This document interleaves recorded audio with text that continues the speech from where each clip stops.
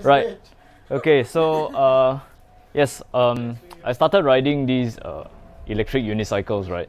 And because I'm cheap and I need new batteries, I uh, I started to try and repair some of these on my own. So you open them up, and then well, there are a lot of these cylindrical cells inside them called 18650s. They're lithium-ion cells, and you can't just they're not just attached by, you know, the usual battery spring kind of thing that you see in most appliances. They have these nickel strips that are spot welded onto them. So the strips look like that, right? And then you have to weld them on. So in order to fix these packs, I need to peel them off and weld new ones on after replacing the cells. So a spot welder is a resistance welder. So what you do is you short through your joint, something like 1,000 amps, and that melts the metal around that area in just that spot, and it finishes very quickly, like less than a second, and then you have your joint, right? So well,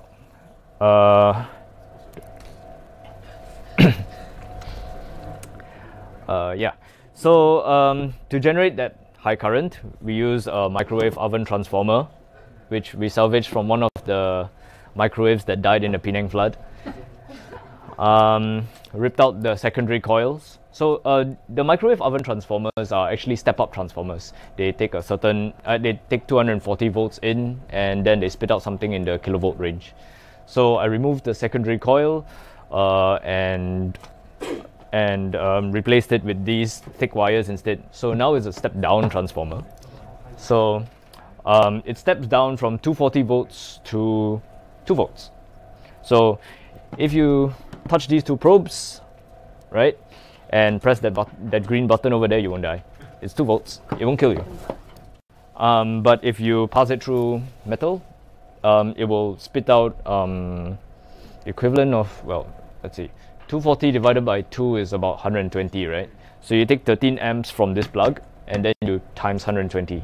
So you get something in the 1.1 or 1.2 kiloamp. Demo, yeah? Sure. Hey, wait. I'm getting there, right? So, the guides I saw online had some Arduino controller, and I was too lazy to figure out how to program an Arduino. So I went online, and it turns out AliExpress is selling these things, right? Spot welder control panels, and they're designed nicely to wire up to micro transformers, right? Yeah, who would have thought? Yeah, so there's a nice wiring diagram there. You wire everything up. So over here you see the microwave oven transformer and the wire and the the welding wires that go out. The blue are inputs to the transformer, which is switched by the board, right? And this goes to the mains. So this little transformer over here steps down to 9 volts AC, which is then rectified by the board for whatever its chips need to operate. And then it has a little encoder, LCD screen and an encoder button thing, so you can configure it. Yeah. So yeah. So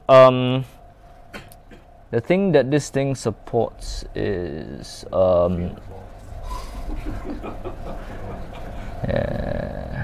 yeah. So over here you see a label of their control panel, right? So it goes time 1, current 1, spacing, time 2, current 2, welding. And so time 1 and current 1 are actually the time and current for the first pulse, and then its spacing is the interval between the first and second pulses, and then time 2 and current 2 are the time and current for the second pulse. So why do we need 2 pulses for spot welding, right? Basically, when you press your metals together, they're kind of rigid, so you can't get them to press together very nicely. So it sends the first pulse, which softens your metals just enough that you can get a closer bond. and then waits, for you to get into position and fires the second pulse, and that forms your weld. And last one, it was a bit cryptic, but it's a load and save profile thing. You can save like I think like 90 profiles or something. I don't know. It was quite a large number of profiles that you could set. I've only got 3 set right now. So yeah, demo. Here is my nickel strip, right? There's already one weld in it. Oh, I finally managed to pop it. Yeah, nickel strip. And so what you can do is you don't need a fire extinguisher. It's quite safe. It's quite safe. Yeah, it's what. Yeah. All right. Why does it look like aerosol? So The packaging looks like it's gonna make it worse. I'm more concerned that you need a third hand. yeah. Actually, I screwed up when making this thing, right? It turns out that I need both hands to hold the spot welder probes, so I can't actually hit the green button. Do you need help? You need a foot pedal instead of. Yeah, I know. I'm. Do you need help? Yes. Actually, I do need help. Nobody dares to help you, man. Yeah. I guess somebody can just press the button with a stick. Anybody who's got a stick, long stick, press the button. Everyone's already paid all their insurance dues. Yeah. You just tell me when you're confident. Okay, go. There we go. That's it. Whoa. Press it. Nobody died. Yay! Nobody died. And here's your weld. Check the neighbors.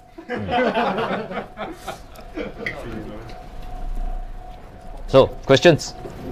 If you're welding to the battery terminal, then where do you put the other? Good question. So, usually you will put both terminals down in parallel onto the battery. I mean, you put this on first, right? And then you put 2 of them. So you make 2 joints at once. The circuit goes from one probe through this into the battery, just the positive terminal, right? And comes back out the same terminal. So it doesn't actually pass through the battery. Yeah.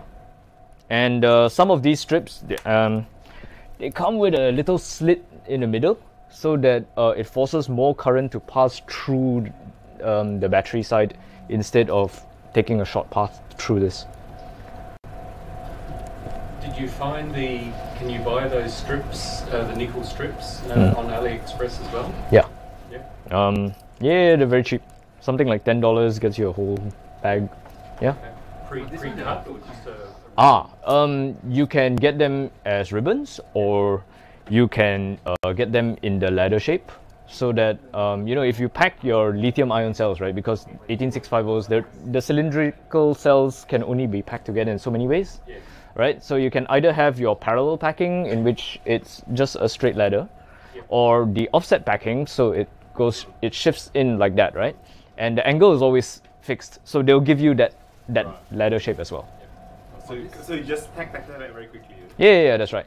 And well, they also give you I mean, you can buy them for either without spacers or with spacers. So in which case they give you an extra millimeter where you can put your plastic spacers.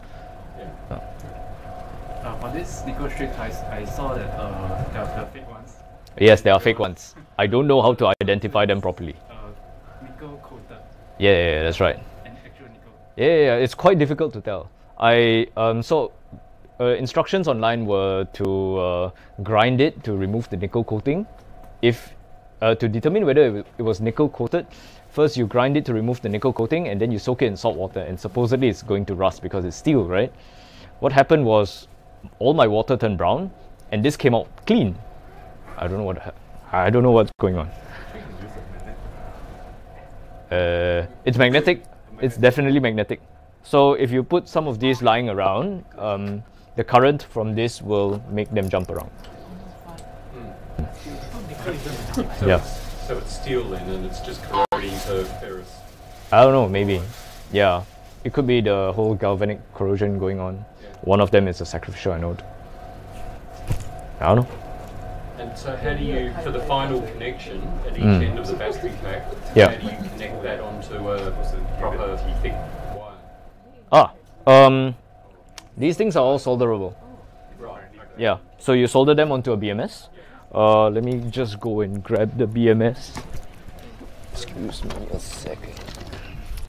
Yeah, so the BMS for this particular battery pack, right?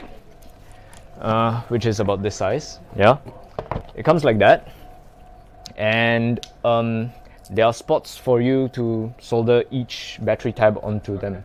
Yeah, so that you can handle balancing and monitoring of each cell. And then, well, your thick wire comes here. Then the BMS also has a charge and discharge cutoff. So, you know, if anything goes wrong, it can just cut power. Yeah. Okay, I'm done.